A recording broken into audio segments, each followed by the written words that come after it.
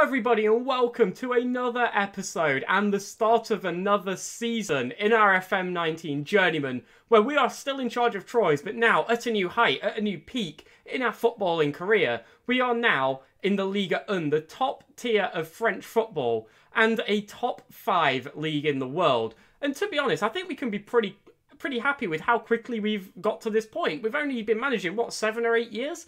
We're doing pretty well. I really don't think we can slate ourselves for it, but we do now have a lot to prove that we deserve to be in this level of football, because it is a lot higher than anything we've done before. It's a top 5 league in the world. It is absolutely massive, and we really do need to assert that we are good enough for this, that this is where we belong. And not only that, that we can go higher than this, that we are ready for this. And I think it's going to be a really tough season. I mean, it's a very high level of football. And just remember, when we took over Troyes, what, a year and a half ago? They were in the relegation zone in the Ligue 2. And in that amount of time, in 18 months, give or take, we've got them promoted. Like, that's such a huge step up in such a short space of time.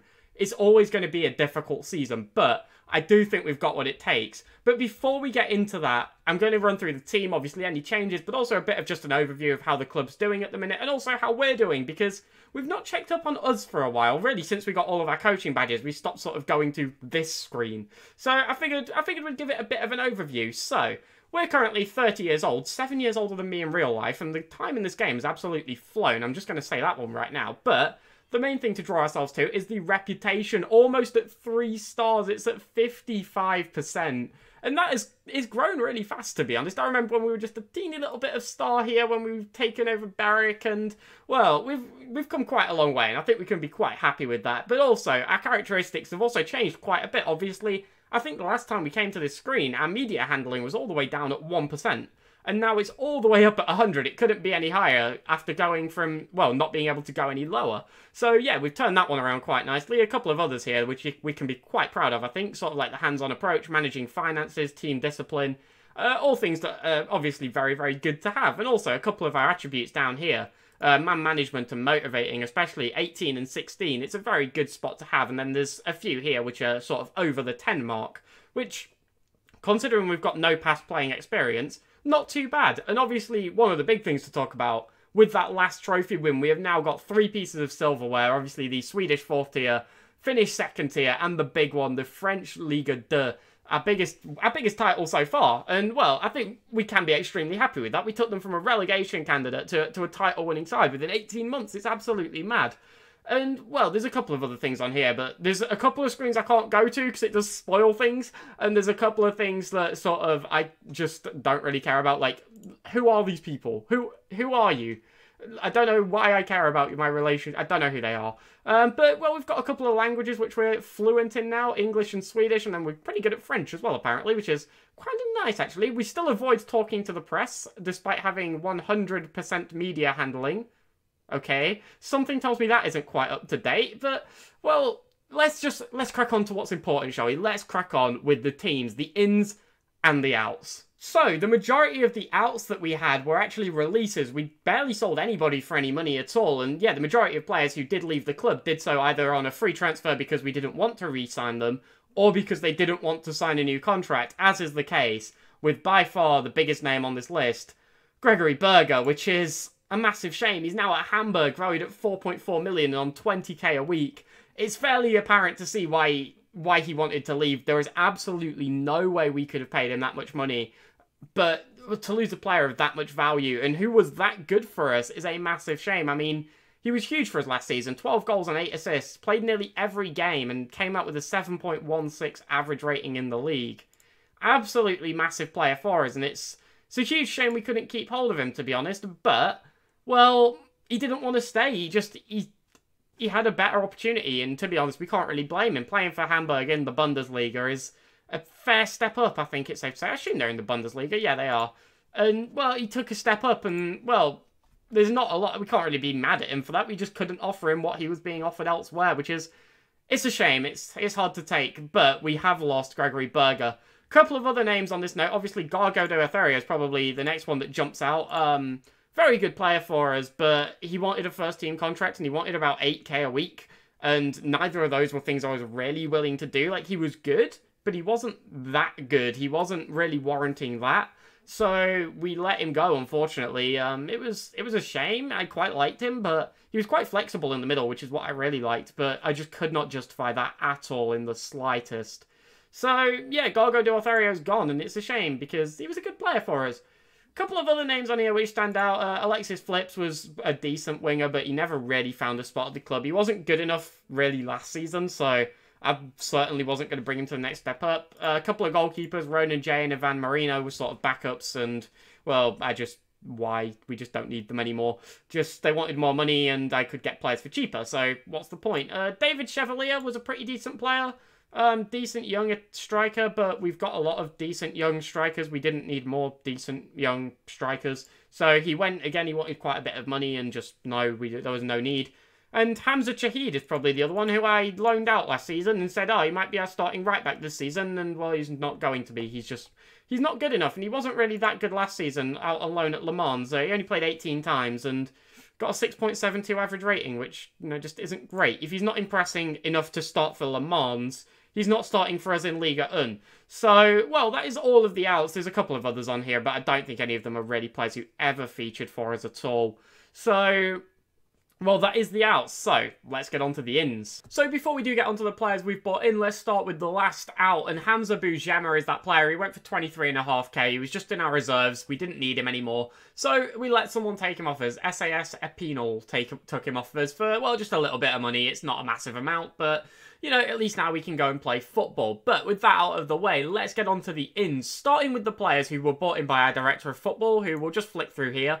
None of them are outstanding. A couple of them look a little bit decent, but they were all bought in on free transfers, and they're all worth probably an average of around 40k.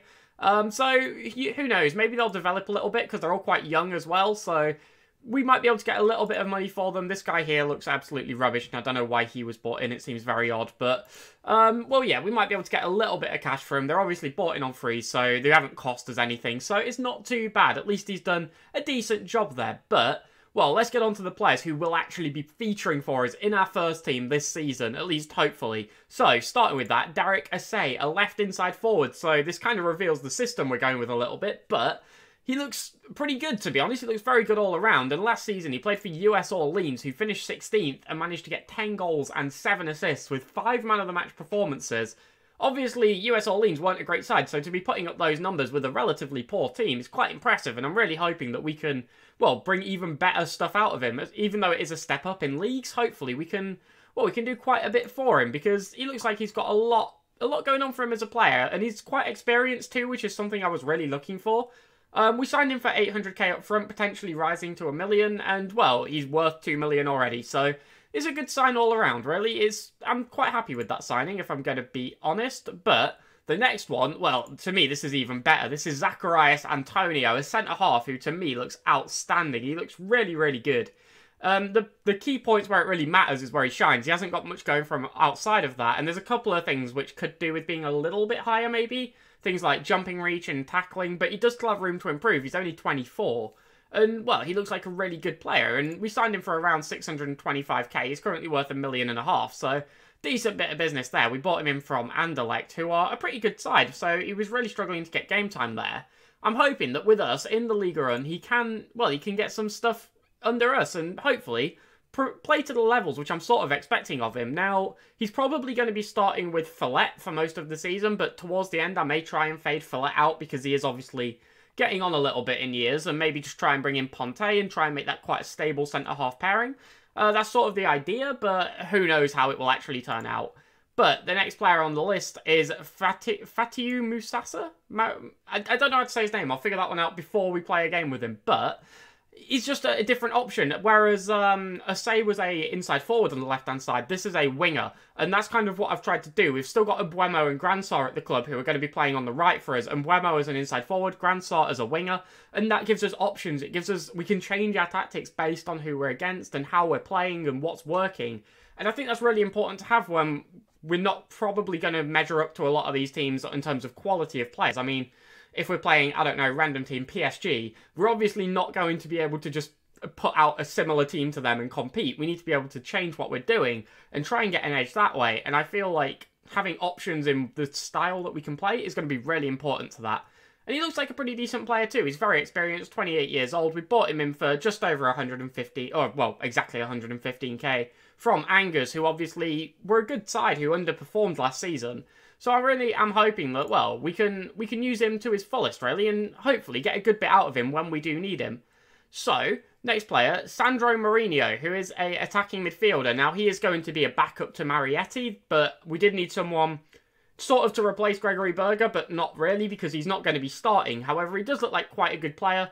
I just felt that Thomas Eriksson, as much as I love him, is not a good enough backup for Liga 1, I'm afraid. So, first choice backup is Sandro Mourinho, but he does have quite a bit of potential and does himself look like a very good player. So if we have any issues with Marietti, we can bring this guy in. He's a little bit less sort of physical in the strength and height and jumping reach departments, but in terms of his actual playmaking, he maybe looks a little bit better. So I certainly wouldn't be surprised to see him feature at least fairly heavily this season. He looks like a good player, and I'm quite happy with that signing, especially for only 185k. I mean, for a 23-year-old attacking midfielder, that's not bad business. And then this guy, Luca Paramentia, who you may have wondered why didn't I go over him when we went over the other three players, because I bought him in myself. And he looks great. He's a segundo volante because I'm a little bit worried about Derek Asede. He's getting quite old. And he's one of the weaker players in the side. Not that that's really a knock. We were quite strong last season in general. But if anyone was to underperform, I'm kind of expecting it to be him. So I bought in Luca Parmentia. Luca Parmentia. He just looks really good. You know, he's 23 years old, so he's sort of approaching his prime. But he's certainly got room to improve yet. Physically excellent, decent mentals, and some good technicals where it matters. Struggles to score, similar sort of to Asede, I guess, but very good player, to be honest. A good segundo volante, bought in on a free, valued at 2 million, so you can't really fault it. The worst we'll do is make a massive profit.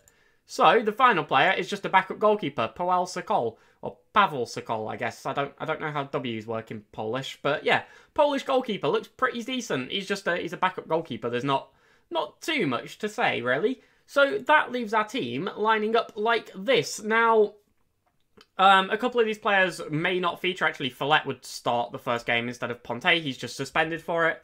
But yeah, this will probably be how we shape up for the majority of the season. And, well, at least this is what I'm expecting, but it could very much change. A couple of things that I am sort of planning to swap around. Navarro is going to probably rotate quite heavily, along with Parmentia. Asede is probably still going to feature quite a lot.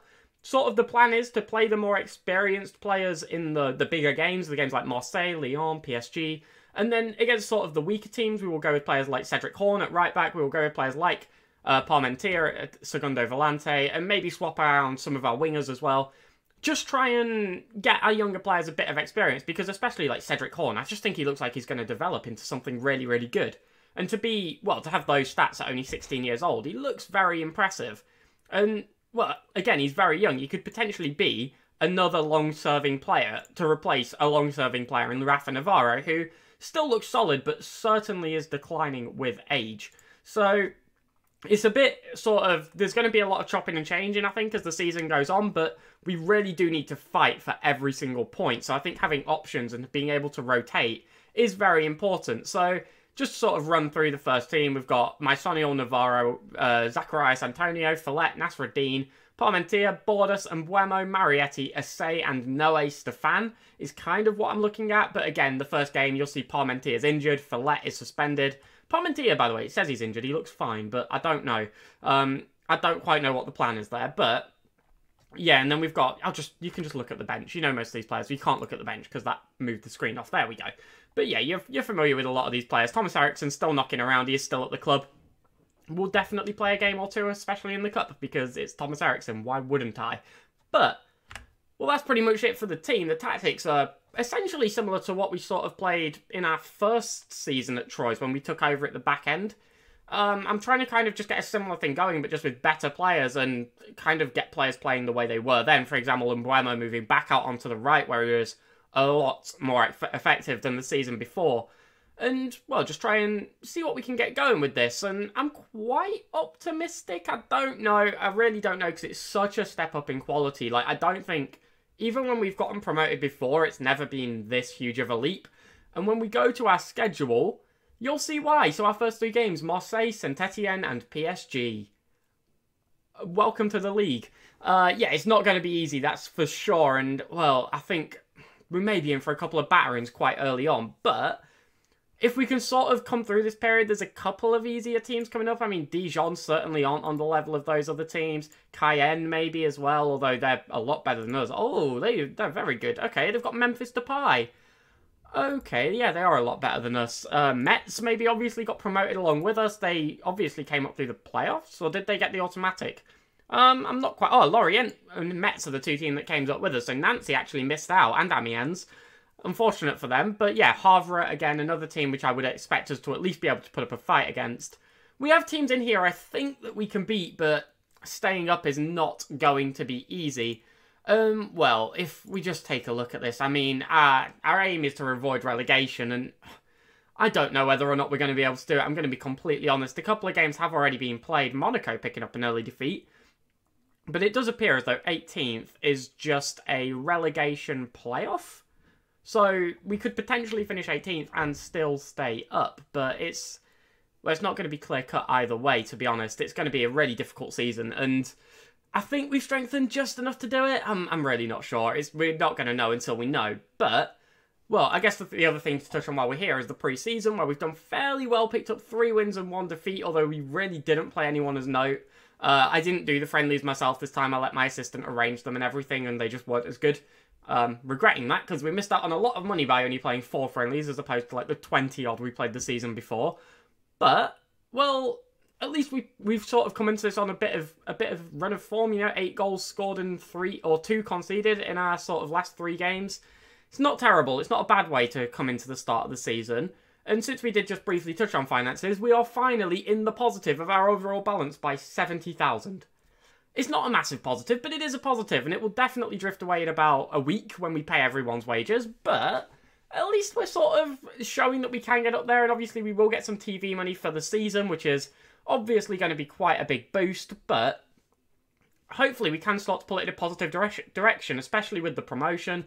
Should be a massive factor towards that, you would hope, at the very least. And I think we're essentially done in the transfer window as well, so there really shouldn't be any more outgoings there, unless I might make maybe a couple more signings. I really don't know. I've not got any planned, but if someone really catches my eye, I'm obviously not going to hesitate to bring them in. But I think that about wraps up sort of the squad. Actually, before we do, let's take a look at a couple of the top teams. What are PSG doing? Leon Bailly, Ruben Neves, João Felix, Rabiot is still there, Marquinhos still there, Alex Murray, Aymeric Laporte, some very good players, Alex Grimaldo. Yeah, some very good players knocking around there, along with obviously a couple of regens at this point in the game, like this guy, who looks very good. Anyone else who I don't recognise the name? Oh no, he is. I should have known by the age, really. Mladen Priest, yeah, he's a regen. Okay, they're good. PSG are good. I don't think that really took any saying, but yeah, they are. Marseille, our first opponents. Oh, that's a lot of players over sort of the 40 million mark. Yeah, their entire squad individually is pretty much valued at more than our entire club. It's not going to be an easy season. Let's just face facts. Who's their best player? An attacking midfielder who, well, yeah, just look at all the dark blue. I mean, he's great. We're going to get hit very hard by some teams in this league.